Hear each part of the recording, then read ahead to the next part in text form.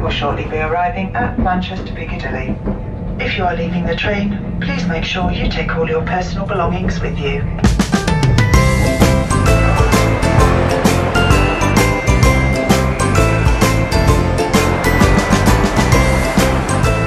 This is Manchester Piccadilly station. Since I was in the UK anyway, I thought I could meet up with Andrea Joseph. She is so nice to drive up to Manchester from where she lives to meet me. And Andrea is a teacher in seeing, and she does amazing things with just simple ballpoint pens and all kinds of other pens. And since we all love pens and love new art tools, I'll be meeting her and we'll talk a little bit about pens and art tools and other fun stuff to play with. So yeah, I'll go find her to see what we can sketch and draw and talk about.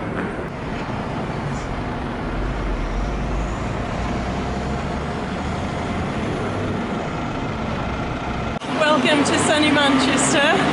This is probably one of the best known art shops in Manchester, probably the best known art shop in Manchester, where you can just about get anything you want.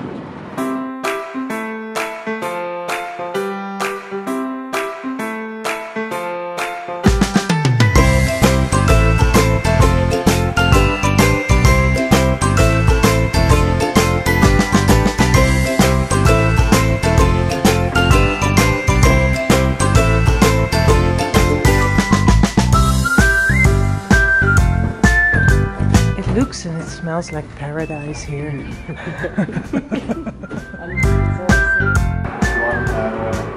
Moleskin. We love that. Tempted by that. Me too. I have one at home actually. I haven't cracked it open yet. Yeah.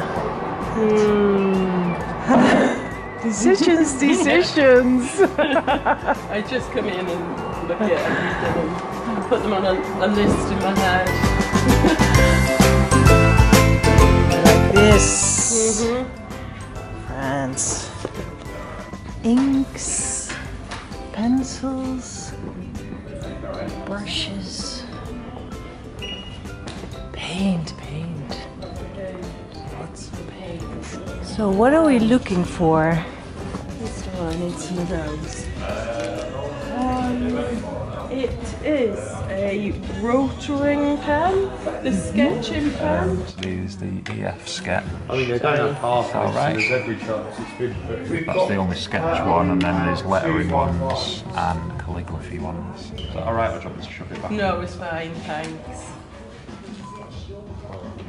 Thank you. So you're actually known for your biro sketches, of course, and that's what we'll see you doing in the course called Seeing.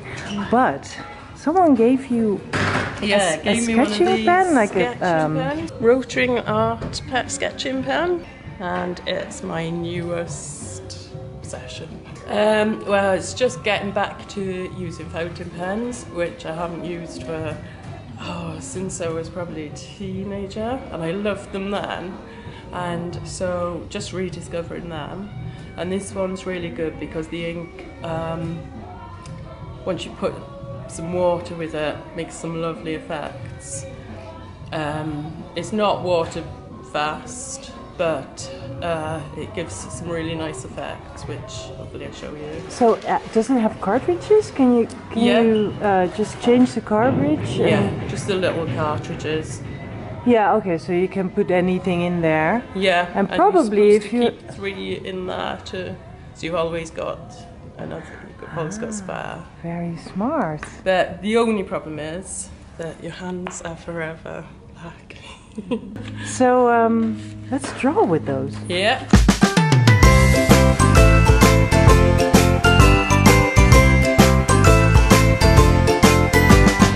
This is where we will be sketching.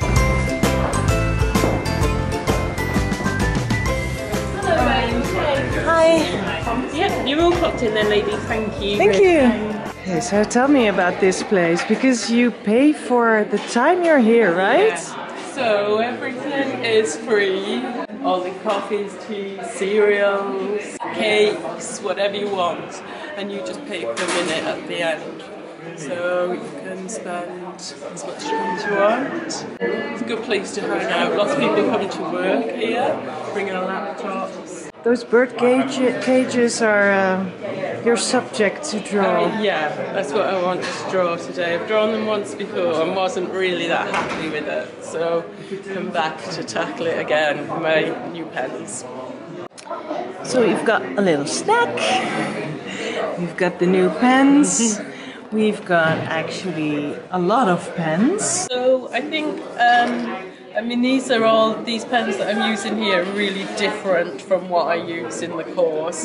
This is this new pen that we've just bought. There's the new version, which is like a fountain pen. It's got the cartridges and that. It's really messy. So I've gone from messy ballpoint pens and having my hands pretty much blue all the time to having them black all the time. This is the kind of thing I got with these pens. Yeah. So, and it's this kind of thing. So, and again. So it's pretty quick. I also love at the moment, totally different from the ballpoint and the precision that I would get with that, this Pentel brush pen. And again, some really lovely effects with that. Very different marks I'm making from in the course. And then of course, these markers, these are aqua markers. So also for most of this stuff I'm using brush pen, a water brush pen as well. It's really different. I just love experimenting and also really pushing myself, and wanted something to do, always trying to do something different, learn new things. And the ballpoint pen and that kind of precision and very laboured work and the cross hatching I still do as these days as work as when I get illustration jobs. That's kind of the stuff people want, and I understand that, and I love doing it still. And it takes me to a different place, kind of that way of drawing, really being with the drawing for a long time. But then when I'm in my spare time, or when I'm not drawing for work, what I love doing now is finding out how to use new things, and that is how I've come about using all these different pens. Last time I was here, I did this drawing, and I wasn't really pleased with it. I like parts of it, I like some of this stuff. And for this, I was using this brush pen then, but I hadn't discovered this at that point. And now when I look at this and look at the subject matter especially, I feel that needs ink. So I'm going to kind of redraw it all using these new pens. So I'm going to draw things in quite loosely and roughly.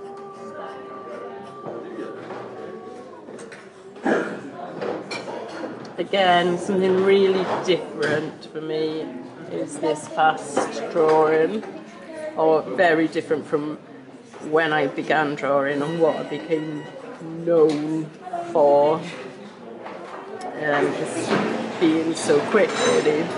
I just find it really exciting to see what you can do, and when you work in this way, because really I don't know what the results are going to be like. I think with my other work now, I can already see in my head what the drawing will look like, and know what I want to get from the drawing. So this is just a totally opposite way of working. And the reason I've really gone back to these fountain pens is I've been looking recently again at a lot of the illustrators that I absolutely loved as a child, and I loved all that Ronald Searle work and loved that intensity of ink, and just with a pen and maybe a little water brush, the different textures and the different lines and things you could get from it, and that's the intensity of the ink. That's what I really like. So yeah, that's, I think, part of this whole thing is going back and rediscovering, or really trying to do some of that stuff myself now. I'm looking at the subject, but it's more of a response to the subject as opposed to an exact interpretation. So just putting a little bit of water on, and I just love this. Love the colours,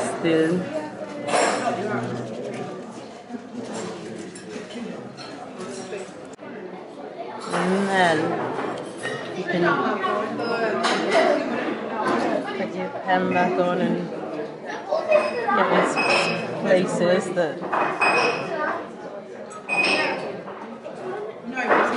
where the ink bleeds.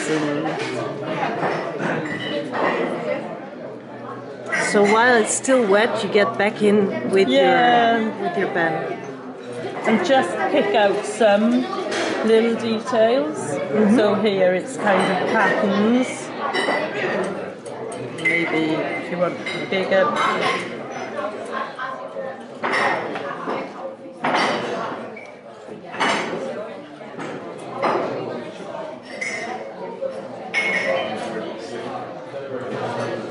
I would never even consider that I'm any sort of expert in using these, but this is the point. This is all the fun of just playing around with tools, different things.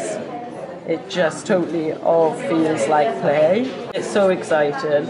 I know still never really haven't as yet tackled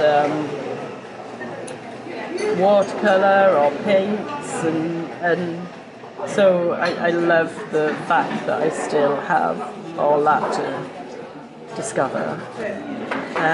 It's nice to just play and make a mess, and that's what I hope, by continuing to learn and play, that I just get better and better at everything I can.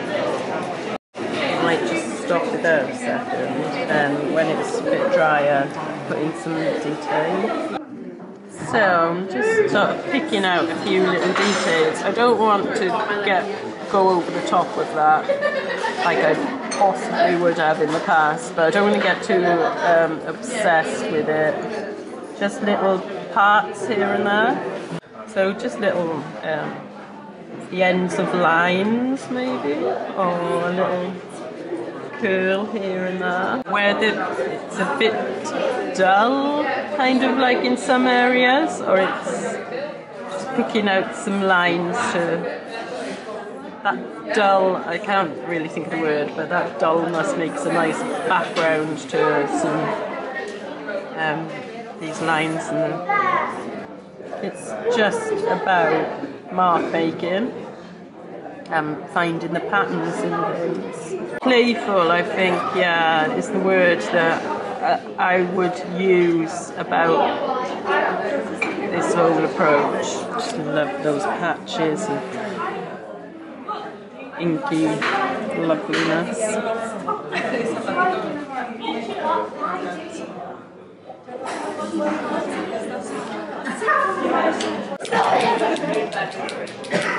I think always the most interesting thing about, The drawing for me is the little details and picking out just something, or sometimes all it needs is just one little detail. I really love the little bird here. Probably one of the reasons for making the drawing. Maybe these are aqua markers from Mistress.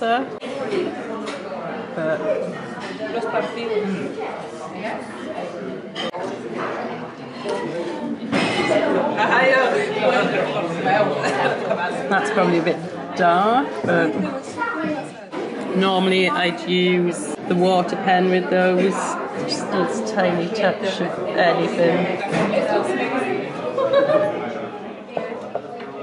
Just to finish, this so the little bird is dried now and I kind of like the smudginess of that. Don't need to put much detail on there, so possibly just a tiny little beak or maybe an eye. Always like to finish it with the name.